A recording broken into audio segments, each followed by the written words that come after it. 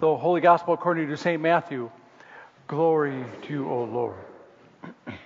Jesus put before them another parable. The kingdom of heaven may be compared to someone who sowed good seed in his field. But while everybody was asleep, an enemy came and sowed weeds among the wheat, and then went away. So when the plants came up and bore grain, then the weeds appeared as well.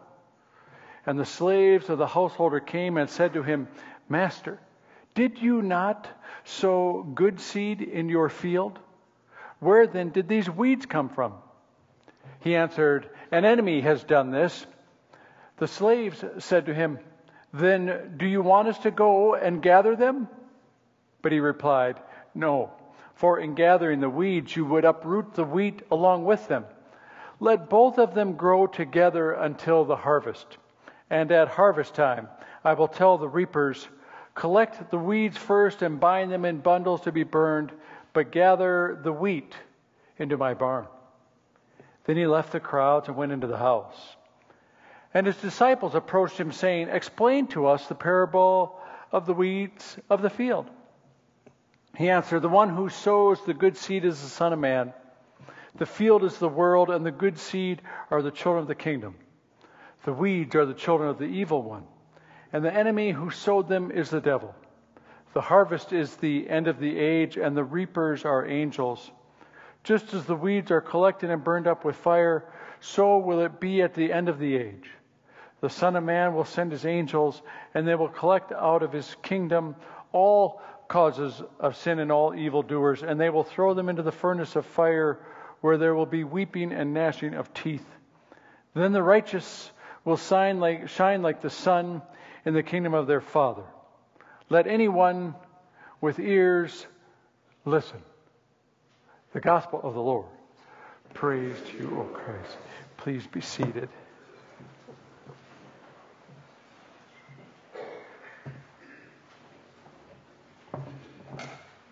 Let us pray. O God, help us to listen for your grace, your love, the life to which we are called. Amen. Friends in Christ, grace to you and peace from God our Father and our Lord and Savior Jesus Christ. Amen. I like the suggestion that Jesus's parables should be experienced. And further, as we experience them, we should probably expect to be surprised. Today's parable has more than enough surprise for us, doesn't it? One of the great insights of the Lutheran tradition is the maxim that we are simultaneously saint and sinner. And every once in a while, I like to mention it in the Latin so you can know that I know 3 Latin words, simul justus et peccator. And if I could count, that's 4. Now I'm really excited. So, well, a few years ago, Augsburg Fortress put out this book, the Lutheran Handbook. And it sort of has serious things and has kind of whimsical stuff as well. It has a few 4 sections. Church stuff, pages 16 to 82. Everyday stuff, Bible stuff, and then Luther's small catechism. In the everyday stuff section, there's a nice diagram. And each of you will have to come up and look at it now. Okay, never mind. I'll just describe it. There's 2 pictures of a woman. And above it says, how to tell a sinner from a saint. And the pictures are exactly the same. It's impossible to tell a sinner from a saint because all people are fully both. The church is filled with them. As a baptized child of God, you are one of God's saints. You are forgiven and made perfect by God. At the same time, as a human being, you are one who is far from perfect, and it will be this way until your last days. It's always a little bit surprising that evil and good can exist within the same person. For some reason, we expect it to be all or nothing. And it's more than a little bit surprising that evil and good exist within the same organization or community or congregation. For some reason, we are inclined to divide people into the good and the bad. It is disconcerting to think that we aren't really experts at telling the difference between the good and the bad. That we can't really tell the saints from the sinners, the wheat and the weeds. Jesus' parable of the wheat and weeds speaks to this reality. Jesus says that the kingdom of God is like a field where weeds have been sown in amidst the wheat.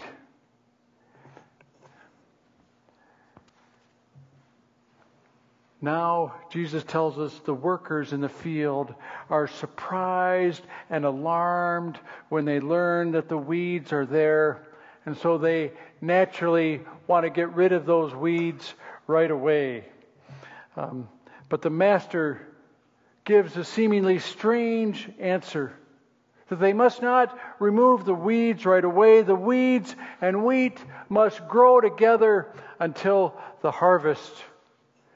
It is pretty much an instinct of ours to weed out what we think is evil. We've done that in the church quite often. It is common in our world for people to conceive of the Christian life as the life of being excellent weeders.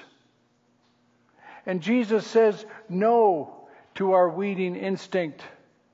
Those seemingly wise plans might well do more harm than good. The weeding business, this parable suggests, is quite dangerous. Us Christians, sad to say, are often known for pointing fingers, placing blame, labeling others, and in general, acting like we are a collection of the very best. But this weeding instinct is wrong-headed. For one reason, it's often hard to tell the difference between the weeds and the wheat. In the parable, the weed that Jesus refers to is darnel. D-A-R-N-E-L is the name of that plant. It's a type of grass that looks very much like wheat at first. Overzealous weeders could easily get the two mixed up and pull up wheat along with the weeds. But the real problem is that of tangled roots. In our world and in our lives, good and evil come mixed hopelessly together. We may wish it were not so, but it is. People and churches are a mixed bag. Bound together as one are the lofty and the lowly, the sublime and the ridiculous. We see glimpses of genuineness, and yet it can all be crowded by our human frailty. I quote often a sort of silly comment I heard from a lecturer one time. She referred to a friend of hers who was a feminist theologian who said that she had no problem with calling God Father in the Lord's Prayer. She said, I have no problem with the Father part of the Lord's Prayer. It's the our part that's hard for me, being lumped in with some of those other Christians whom I can't help but suspect she thought might well be weeds. Now she said that with a little bit of knowing that she's judging herself as she said it, The beautiful love of God in and through us must find its way through other realities that we bring to the world, like gossip and power struggles and meanness and indifference. Amazingly, God's love can and does shine through us. But it is not always because of us. Sometimes, sad to say, God's love shines through, in spite of us. Even within ourselves.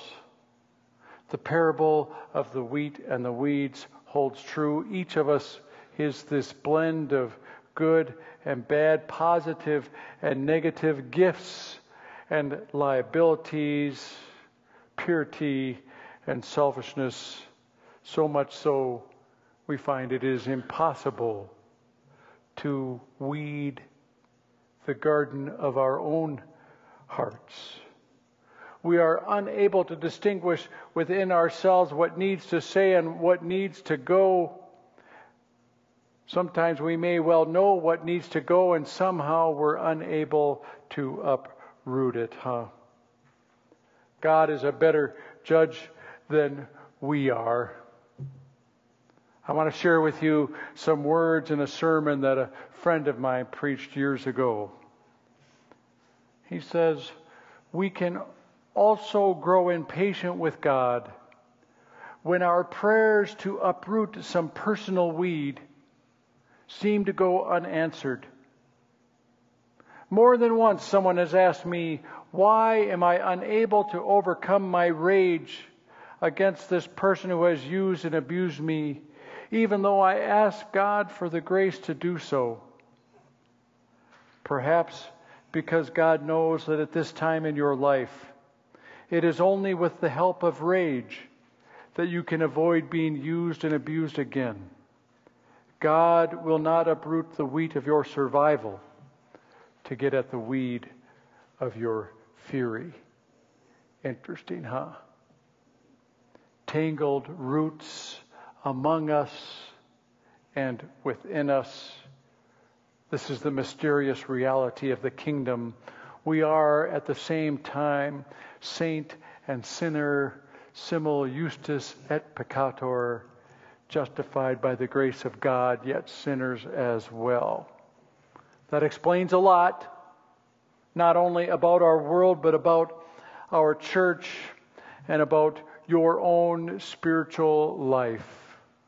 Theologians will talk about the simul character of life, the tangled roots of good and evil. The kingdom grows within you, yet you are never free of weeds. You need God's grace as much today as you did on your first day, as much as you will on your last day. Jesus' parable surprises by inviting us to see that the impulse to root out the weeds, while sometimes appropriate in the terms of the parable, it is to be avoided, for it may well damage God's kingdom. And here's the amazing thing. It is in fact the friends of God, the servants of the Master, who are inclined to commit this disaster. Their good intentions would do more harm trying to remove the evil from our midst than the evil in our midst actually does. And here is where the enemy is so clever. Good people doing what seems right would accomplish evil's purpose. Evil gets the good to do its destructive and destroying work. The enemy sows the weeds, but the servant's response would have torn up the kingdom. To see this in action, we need look no further than the life of Jesus himself, For even in telling a parable such as this, where he says to let it all grow and leave the weeding up to God, to those around him, it is Jesus who seems wrong-headed, like a weed that needs to be removed, that he would stop the impulse of our purification projects, that he would place himself between us and our spiritual house cleaning seems like the very thing that cuts us off from God's good actions. Good intentions, we are sure, must be built upon. Trying harder is the only way. Being right and pure is always our goal. And so rooting out the bad behaviors or the bad people or the bad doctrine always to us seems the only way. And so suddenly Jesus is the problem. Jesus is the one short-circuiting our religious success. Jesus is the weed in our garden and must be torn out. And that is exactly how humanity treated him. He came to his own, and his own received him not. There are issues. He forgave people's sins when one couldn't be sure they were sorry enough. He healed on the Sabbath. He didn't show proper respect to religious traditions. He ate with tax collectors and sinners. Those are serious violations of the law. This weed must go. And so the good weeders, the religious folk like you and me, in the name of God and good, led the charge against Jesus. The very word of God came among us, and we decided it must be exterminated. God came to us, and we preferred our own religious projects. God came to us, and we nailed him to a cross to save ourselves. But the enemy's deadly trick did not work. The Lord of the harvest had his own plan. The farmer gave himself to save his field. It was he who was uprooted and collected and burned on the cross for our sake, a life poured out to surprise and redeem us children with our tangled roots. He died to save the ungodly, says Paul. While we were enemies, we were reconciled to him. And Jesus claims us as his own on the strength of God's own grace. And the Lord of the field raises a harvest of life from this one who was slain. Just wait, says the parable. The kingdom is growing even amidst the weeds. Have faith, says the parable, and trust the wisdom of this farmer. God knows what God is doing better than we who are sure uprooting the weeds is the way to go. Righteousness is called forth. Life is called from death. Wheat from the weeds. And so you might want to be prepared, because I think you'll be surprised at how it all turns out. Amen.